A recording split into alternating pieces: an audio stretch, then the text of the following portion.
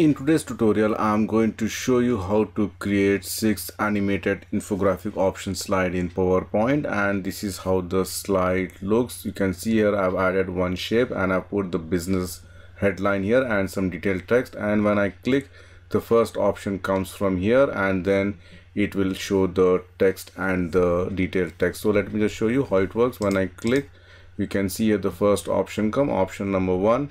With a shadow effect, you can add the title, icon and the detailed text here, and then on my next click it will show the second option with some different color combination, then the third option, the fourth, the fifth and the sixth option.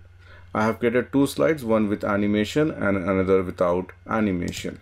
And if you have not subscribed to my channel PowerPoint University, please subscribe it now and make sure to enable the bell notification icon as well as share and like my channel PowerPoint University. I have created a WhatsApp group. You can join this with the help of this link, and this link is also provided in the video description section.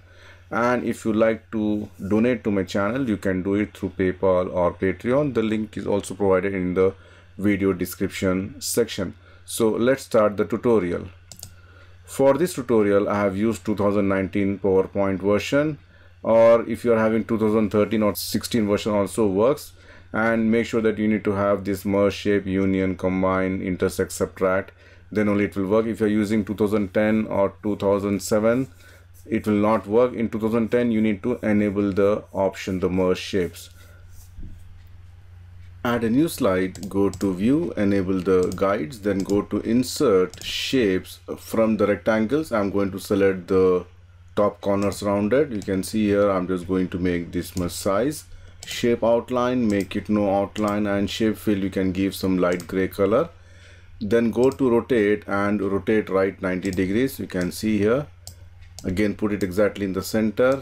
Increase the size as per your requirement. If you want to increase the width also, you can increase it. Again put it in the center, and I want to make it fully rounded here. So for that, you can see a small orange point. I'm just going to drag this inside so it becomes something like this. Then I want to give some a shadow effect. For that, right mouse click, go to format shape, and under effects select the shadows, and from the preset scroll it down, and I'm going to select maybe this one. You can see here inside top, and if you want to increase the distance, you can increase the distance, or if you want to make it more blur also, you can make blur something like this. Then I'm going to add 5 or 6 kind of ribbon options depending on your requirement. For that, go to insert shapes, select the rectangle, draw a small rectangle, maybe this much size. You can see here, shape outline, make it no outline. Then go to insert shapes. I'm going to select a triangle, draw the triangle at the bottom of this rectangle. You can see here something like this, and shape outline, make it no outline and give some different color. So what I'm going to do, with the help of the merge shape, I'm going to remove this area. You can see the triangle area. So first select this shape, hold the shift key, select the triangle. Under format merge shape, I'm just going to subtract it. You can see here, so I end up getting a shape something like this. Then I'm going to rotate it with the help of this arrow. You can see here, and I'm going to put the arrows, so the option like this. If you want to reduce the size or increase the size, it's up to you to do this one. So I'm just going to put one shape like this, press Ctrl D, rotate it a little bit. I'm going to put like this here, Ctrl D. You can see here, you can put something like this. So depending on your requirement, maybe 4 or 5, how much you need, you can just add. Again Ctrl D. You can see here I'm going to rotate a little bit here, and one more I'm going to add, and then I'm just going to tilt it a little bit more. So depending on your requirement, you can just adjust it. You want 4 or 5, it's up to you to decide how much you need.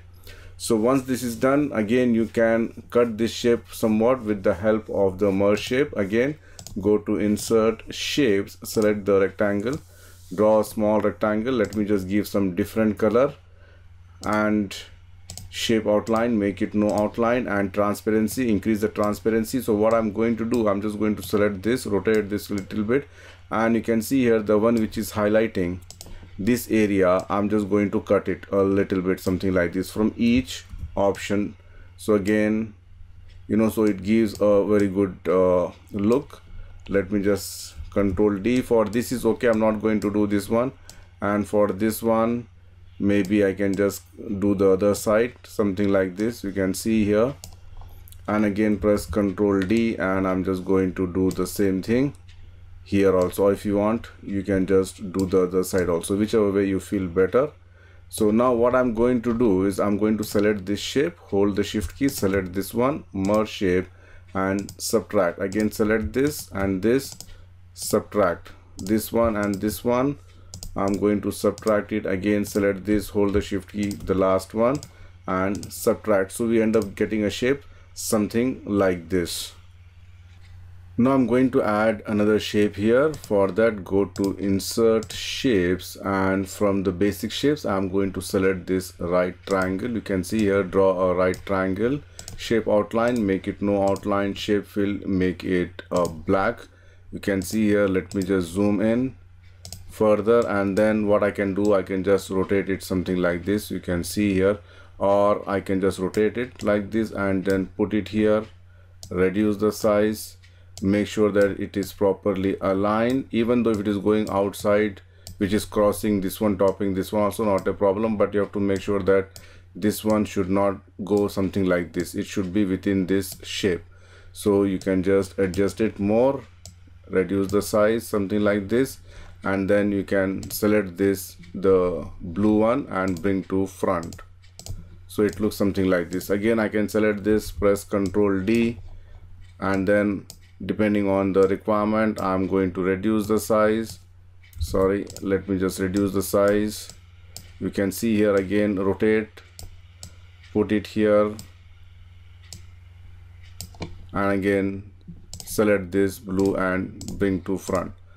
So you can see here I've added all the options, and if you feel that you are struggling to do this one, then one more simplest way you can do it. For example, let me just show this one example. If this is not adjusting, for example if it is something like this and you cannot adjust it, that one, then the simplest way is right mouse click, edit point, and then you can just reduce the size something like this. You can see here, you can just do something like this also. Again if it is not matching, again right mouse click, edit point, and then just align it properly. You can see here something like this also you can do with this.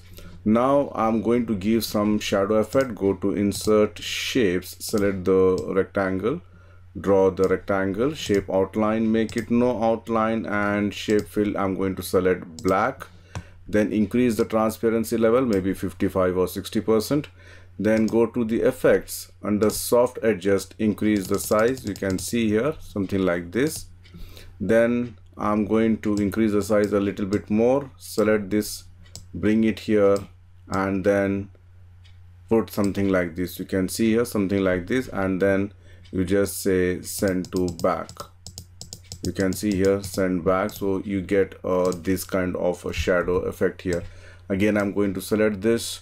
You can see here, again rotate it, put it something like this, and if you want you can just simply select this one and bring to front. That also you can do it. Again Ctrl D, you can see here, again rotate it, put it like this, select this ribbon, bring to front. Likewise you have to add this effect to all the options. You can see here, depending on your requirement you can just do it. Again bring this to front, and again last Ctrl D, you can see here, again bring this to front. So once this is done, what we can do is we can select each option and give any color of your choice. Maybe I'm going to give some random colors. You can see here I'm going to give some different color combinations. If you feel that some other color matches your requirement, you are free to change that color. So like this I have added 5 different options, and now once this is done you can add the title. So let's put the headline first. Go to Insert Text Box, and you can just say business headline. Any text you can replace it. Center align, any good font you can choose. increase the size, something like this. You can see here. If you want, you can add some detailed text also. Now if you see the options which I have added is very closer. Basically you need to give some gap when creating this one. So this is just for the example. I've explained this. So go to insert text box. You can add the title. You can see here again, give some good font, make it bold, use the same color which we have used here, and reduce the font size a little bit, put the title, and then go to insert text box, add your detailed text here. Again, I'm going to give some gray color, reduce the font size. You can see here something like this, and then select both of these, Control D to duplicate, add for the each option. You can see here something like this. Press Control D and keep on adding the titles for each option. You can see here, and then I'm going to select this. Based on this, the color also I'm going to change for this text. So this could be kind of a orange, and this could be kind of a, you can see here this color, the red color. And then if you want to add the options also, you can add the option number here. And if you're using the latest version of PowerPoint, you can go to insert some icons. You can select so any icons of your choice depending on your requirements. So I'm just randomly selecting say 5 options. Just insert this, bring it here. I'm going to make the height and width as 0.4 only, and then for each one I'm just going to place the icon next to the title. And again, depending on this one, graphic fill, you can just change the color for each option. You can see here whichever, maybe this one, then this could be the orange, this would be the red, and this would be this color. So you can see here like this you can do, and if you want, you can put the option number on top of each ribbon also. So let me just show you. Go to insert text. I'm going to type 01, or option ABCD also you can add it, and make it bold, bring it here, just rotate it a little bit, and I'm going to give a white font. If you want, you can give black font also. So again, Control D, rotate it as per the requirement, how the ribbons are placed. So you can just, with the help of this arrow, rotate this. Again, the last one, you can see here, rotate a little bit. So this could be my option number 5, this could be 4, this will be 3, and this will be 2. And if you want to do the animation, and make sure that you need to group this without this one, so you have to just group the shadow effect, the text, and this ribbon. So you can group it and do the simple animation like wipe or stretch animation. You can do it.